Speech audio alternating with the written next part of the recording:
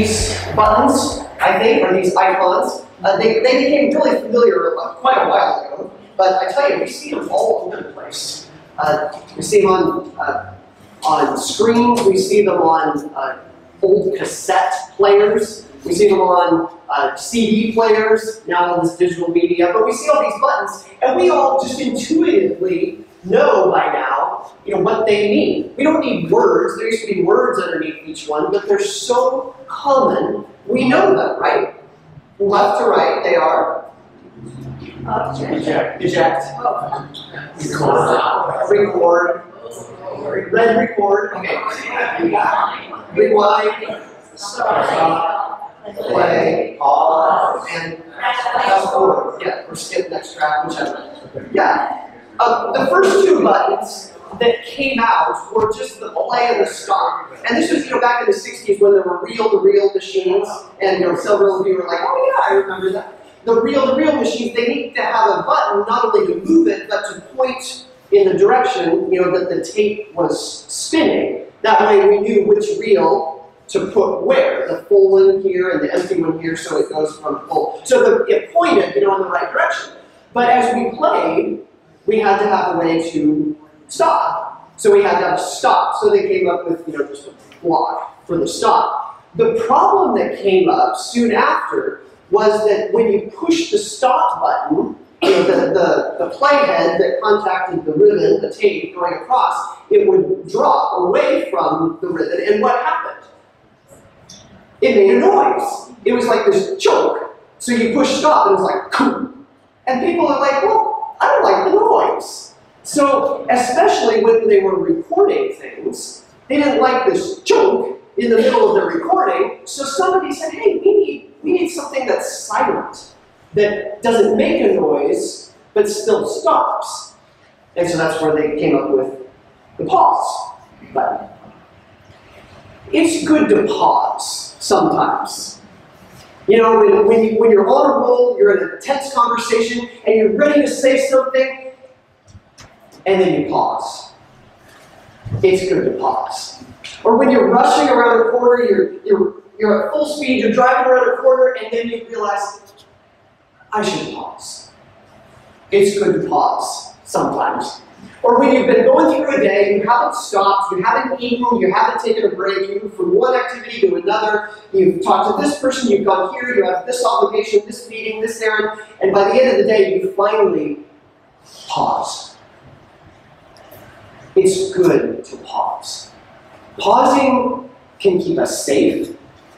Pausing can make us healthy. Pausing can refresh us and make us new. Pausing can also help our faith.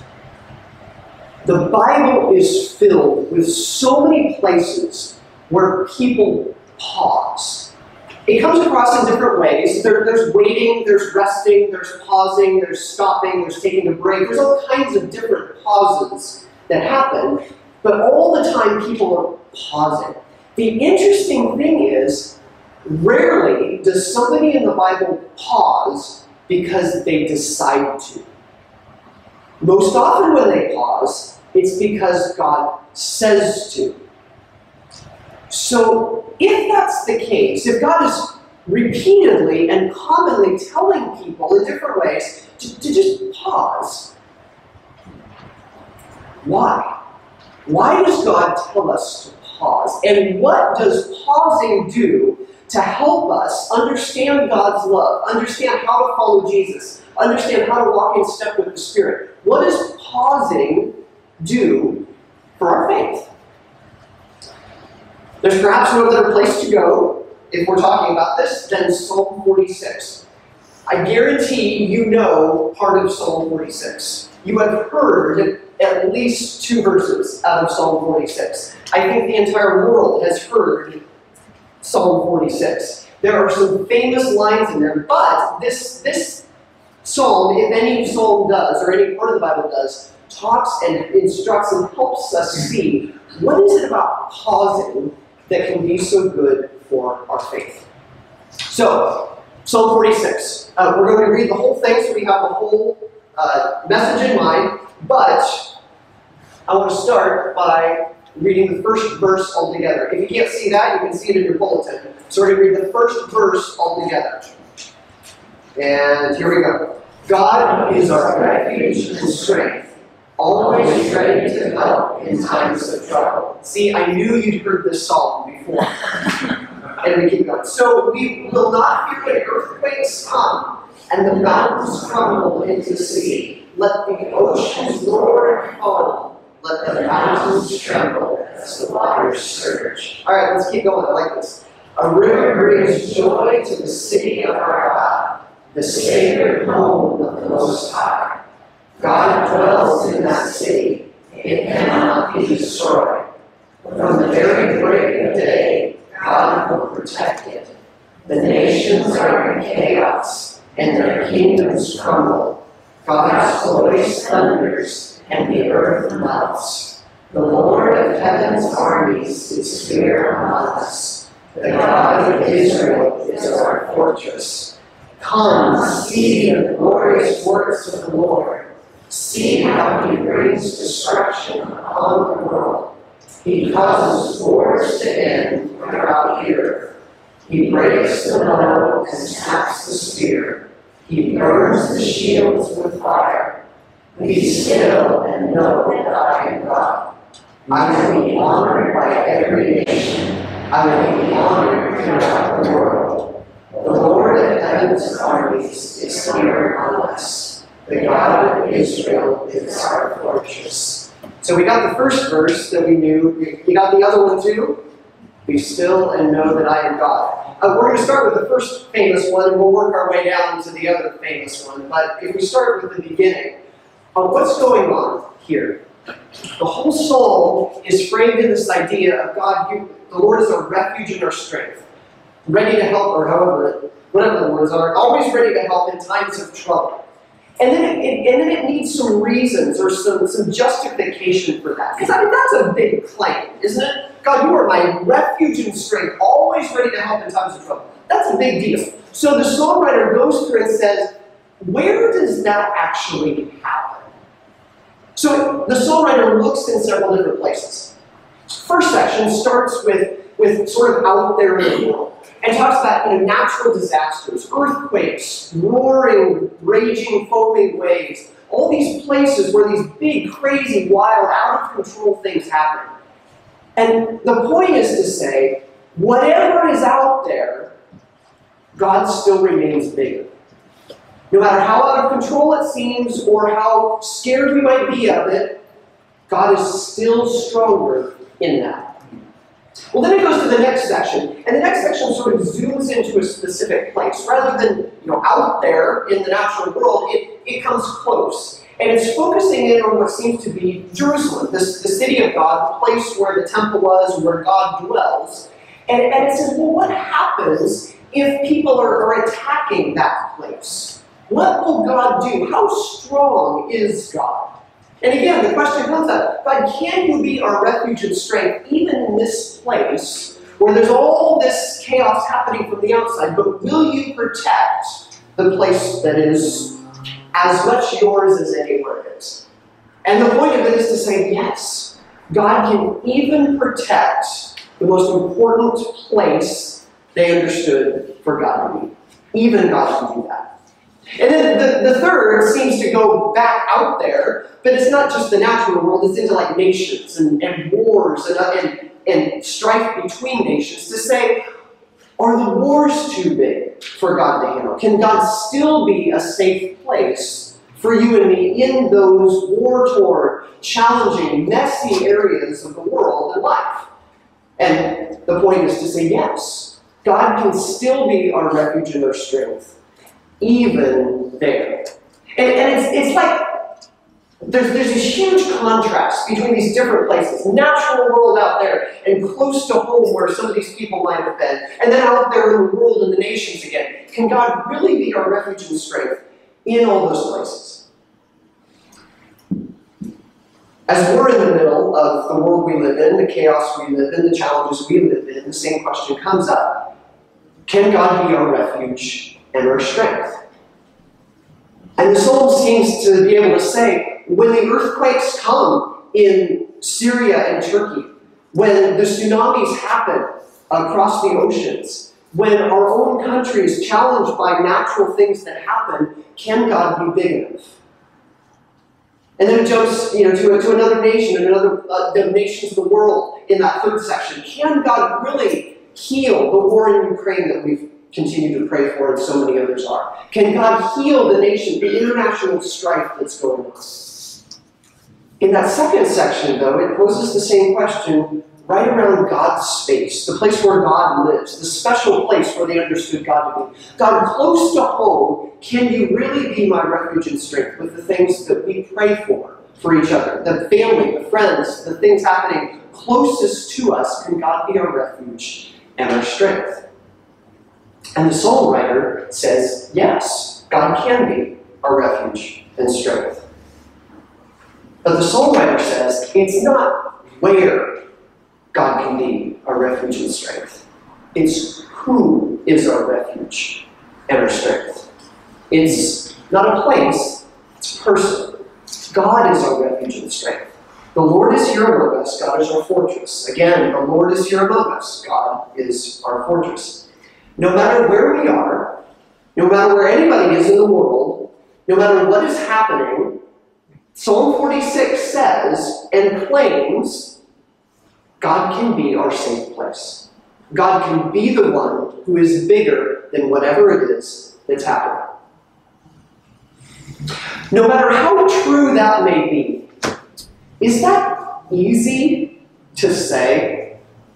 Sometimes it is. Sometimes we have that confidence, we have that energy, that drive, that surety to say, yeah, God is my refuge and strength. And I know it. But we also know there are other times and other days and other seasons when it's not so easy to say that. We lack the confidence, or we lack the surety, we lack the, I'm just not sure. I don't see it, and so I want to say it, but it's hard to say. So how does the psalm help us be able to say that God is our refuge and strength in anything? Because it lists off all kinds of things, and there is a person actually writing the psalm, a person who's convinced and convicted that this is true. I mean, was the psalm writer just having a good day? Were they just having they woke up and they're like, yeah, I feel better today, and God can do this. I think there's more to it than that. It's not just what we ate for breakfast, or we woke up on the right side of the bed, or the weather looks good today, so I'm going to be confident in God. There's something more to it about how can we be strong in our faith as if to say, God is my refuge and strength, no matter what has happened. There are a bunch of different things going on in this psalm. We could group them into two groups. One group would be a lot of statements and claims and descriptions that happen. There are a lot of statements and claims and descriptions throughout this psalm. Things that are said. So there's statements about God, like God is this, God dwells, God rescues, God solves. God does these things. Those are statements. There are claims like God is this, or God dwells, or God is this kind of a God. Then there are lots of descriptions, like where these things happen and what is happening in different places. But then there's one line in the psalm that's different than all the others. It's not a statement, it's not a claim, it's not a description. It's the one line that God speaks.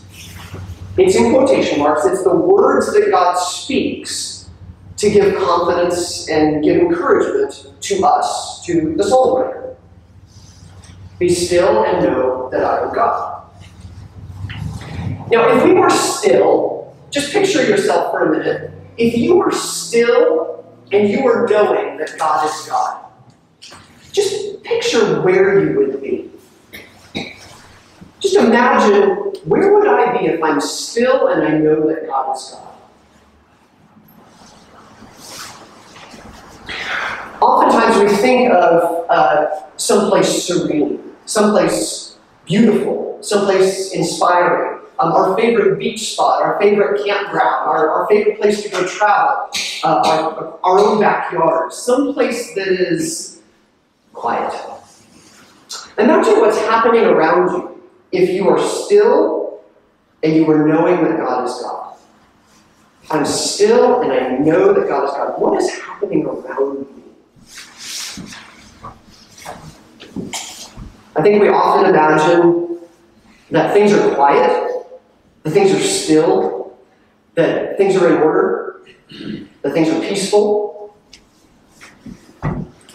What's happening to the psalmist, the psalm writer, when the psalm writer is writing this? Is it peaceful and quiet? Is it serene and maybe a beautiful place? It doesn't seem to happen that way. I mean, he's in utter chaos. He's in the middle of natural disasters. He's in the middle of wars. He's scared because people are attacking. He's wondering, how is this all going to get resolved? I mean, it is a mess that the psalm writer's in the middle of. And in the middle of that, God speaks, be still and know that I am God. When God says, be still, it literally means yield, let go, or surrender. It means to stop trying to do and trying to handle and trying to control and let go or yield. Like when you come up to a four-way stop sign and you come up at the same time as another car, what do? You gun it through? No, you don't. We yield, hopefully, to the other vehicle.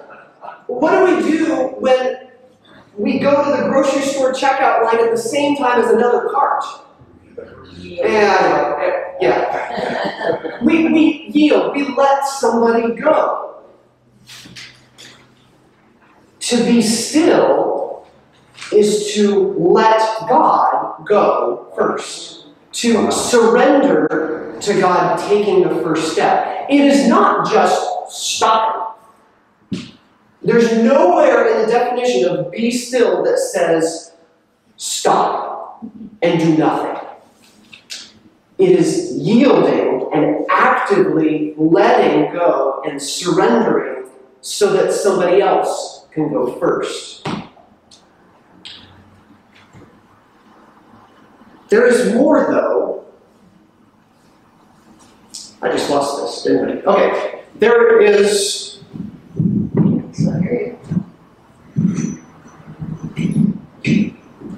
There is more, though, than God just saying, be still.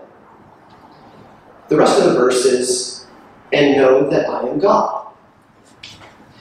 This brings up a really quirky thing about the Hebrew language. Old Testament was written in Hebrew. The Hebrew language, whenever there are two verbs right next to each other, it's not the first one that gets the emphasis. It's the second one that's the point. So, for example, if I said, I got up and I ran to Dutch Bros, if the point isn't that I got up. It's necessary to get up, but the point is I ran. That's what I want to tell you about. Because I want to tell you that I went to get my Dutch cocoa or my favorite lemonade or whatever it is. I got up and I ran. It doesn't matter that I got up. I mean, it does. But the point is that I ran there. It's the second action that matters. Be still and know that I am God. Being still is absolutely necessary. It's critical, but it's not the point. It's in order to know that God is God. As we're still, as we yield and surrender and let go so that God can go first, in that stillness, we get to know that God is God. That's a way of understanding and knowing who God is, what God can do in my mess, in the chaos of the world, in the things happening. That's how I know that God is God, by yielding and letting God go first. So if we try to put this in some of our own language, we might say pause so that we can discover more about God. Pause does not mean we're stopped. Pause is a different button.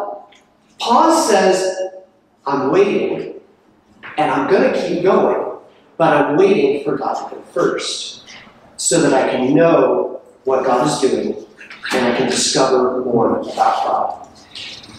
How do we pause? Because most of the time, we want to go forward. We want to accomplish it. We want to make it happen. We want to be on our own. We want to be self-sufficient. We want to say, I can do this. I'm intelligent. I'm trained. I'm experienced. I've done this before. I know how this is going to go. I'm just going to do it.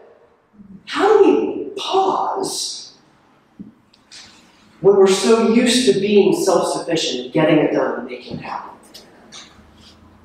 Well, a lot of things we always talk about. We stay connected to God. We worship together. We are here worshiping and understanding and learning more about God. As we worship, we so often pause. We sing, we pray, we do things that put God in front of us as if to say, God, you go first. We learn about God. We study the Bible. We read the Bible. We pray together. We do things that put God first and help us understand, who are you, God? We stay connected to each other. We learn how each other handles life. We hear from each other about, how do you deal with this? And where is God in the middle of what you're dealing with? We stay connected to each other. And some of the things we're talking about during the Lent season, we're taking some risks. We're trying some new things. We're doing things differently than we normally do. We're taking some risks. And in those risks, we understand more about who God is.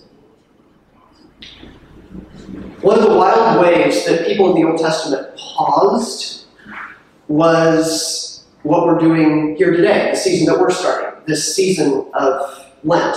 They did these two quirky things. They put on sackcloth and they put ashes on their heads and their bodies. They actually spread the ashes around them oftentimes and sat in the ashes.